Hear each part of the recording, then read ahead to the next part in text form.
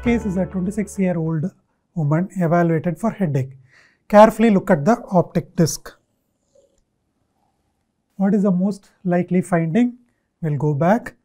What is the most likely finding? What are the differential diagnosis? What are the modes of investigations for this case? And what is the prognosis? So we'll go to the answers. So the answer for the first question will be elevated optic disc suggestive of optic nerve head drusen showing calcification. We'll look at the figure again.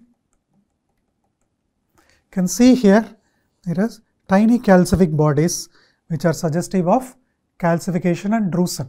What are the other causes? Differential diagnosis.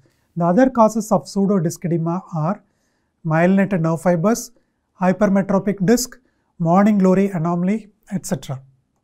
So these are all some of the other examples of pseudodisc edema. Morning glory disc resembling a morning glory flower, and myelinated nerve fibers because of the, you can see the feathery pattern here because the myelination occurs at the nerve fiber layer level. What are the investigative modalities? B scan to show calcification, OCT will show autofluorescence, and CT scan may be done. So this is a B scan which shows a spike here which corresponds to the calcification here. OCT shows an autofluorescence here because of the calcification, and even though we should not be going to the level of a CT scan to detect a drusen, occasionally it may be done mistakenly, and in one such case drusen was detected in the CT scan. You can see a round calcification here in the CT scan.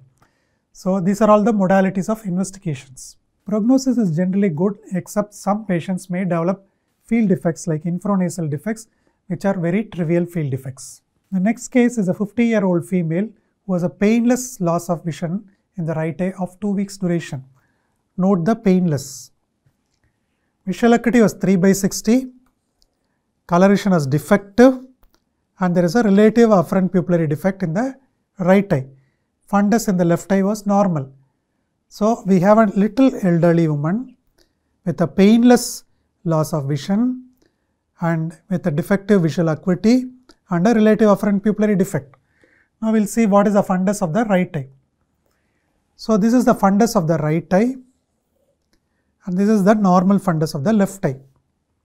Carefully look at this disc picture and we'll see the questions that follow. What is the most likely diagnosis? What are the differential diagnosis? Comment on the normal left eye with respect to the cup disc ratio. You can see the normal left eye, but it has got some significant finding which has a bearing on the diagnosis of the other eye. And what are the investigations to be done? So what is the most likely diagnosis? So this is a case of a non-arthritic anterior ischemic optic neuropathy. Why anterior ischemic optic neuropathy and why not an optic neuritis? We saw that this is a painless defective vision, whereas optic neuritis usually has a painful defective vision and the pain is aggravated on eye movements. So the differential diagnosis will be optic neuritis as well as an arthritic anterior ischemic optic neuropathy. So we have seen how to differentiate this from optic neuritis which has got pain, and how is it different from arthritic AON?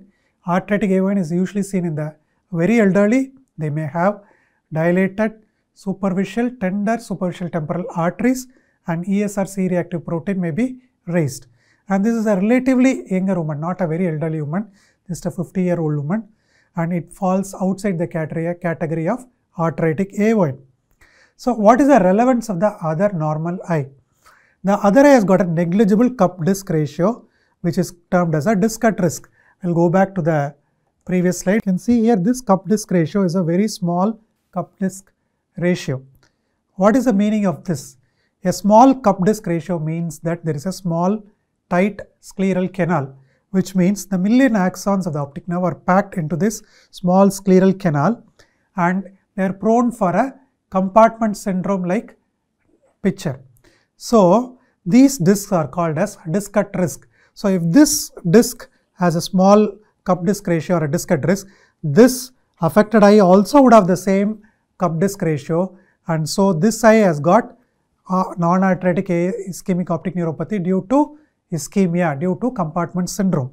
So what are the investigations to be done? Basic blood workup including blood sugar, a lipid profile, ESR C-reactive protein to rule out arthritic AON, and fluorescein angiography will show a sectoral hypofluorescence. So this is another patient with non-arthritic AON. We can see here there is a pallor sectorally and the fluorescein angiogram showed a sectoral hypofluorescence. The next case is a 15-year-old girl presented with painless defective vision in the right eye of 2 months duration. So it's a slowly progressive defective vision. So these are all our systemic findings. You note here as well as note here. There is a skin finding. Please note it. So what is the finding shown here in the systemically? What will be the ocular finding corresponding to this which is causing the vision loss? What is the likely systemic syndromic association?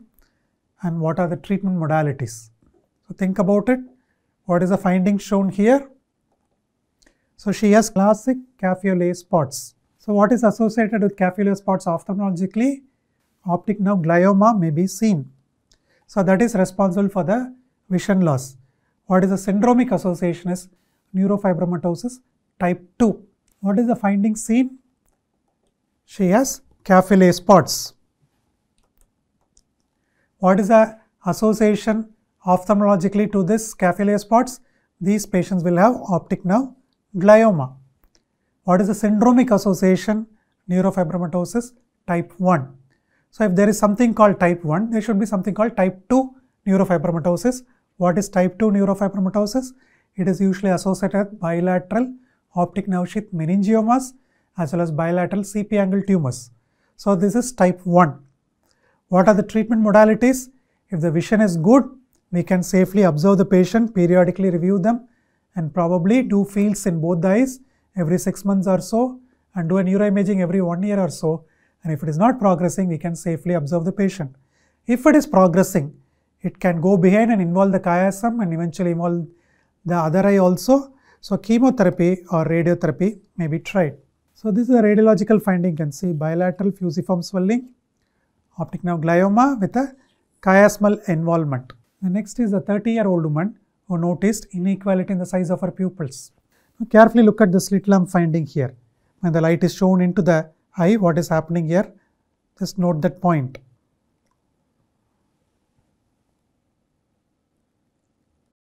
Now what is the slit lamp finding seen? What is the likely diagnosis? What are the other ocular findings that may be seen, and how will you confirm the diagnosis? So what is the slit lamp finding seen? It is vermiform contraction of the pupil. So what is the likely diagnosis? Is AD's tonic pupil. What are the other ocular findings that will be seen in this condition? There will be poor contraction to light reflex and a slow tonic contraction to near reflex. So there is a light near dissociation, which means it is not reacting well to light. However, it will slowly react to accommodation reflex. How will you test it? We test it by what is called as a denervation supersensitivity by means of a very weak dilute pilocarpine, 0.125% pilocarpine. So how do we prepare this weak pilocarpine? Commercially, it is available as a 2% pilocarpine, and you will have to dilute it 8 times. You take 0.5 ml. So how will you diagnose this? We diagnose this by means of what is called as denervation supersensitivity by means of a very weak pilocarpine, 0.125% pilocarpine. So how do you prepare this 0.125% pilocarpine? Commercially, it is available as a 2% pilocarpine. Take 0.5 ml of it and dilute it with another 7 ml of artificial tear substitutes. You will get approximately 0.125% pilocarpine. So what is this denervation supersensitivity? So this denervation supersensitivity occurs because of denervation, and it may take 1 to 2 weeks to develop. A normal pupil will not constrict to this weak pilocarpine, whereas a denervated pupil such as this in this AD's pupil will constrict to 0.125% pilocarpine, and by doing this test, if it constricts, it likely shows that it has got AD's pupil. Please remember that denervation does not develop immediately after the onset of AD's pupil. It takes 1 or 2 weeks time. So if you are seeing the patient immediately after the onset of the illness, then this test may be negative, and this is a point you have to keep in mind. Always remember to put one drop in the control eye, normal eye also, to make sure that is not constricting.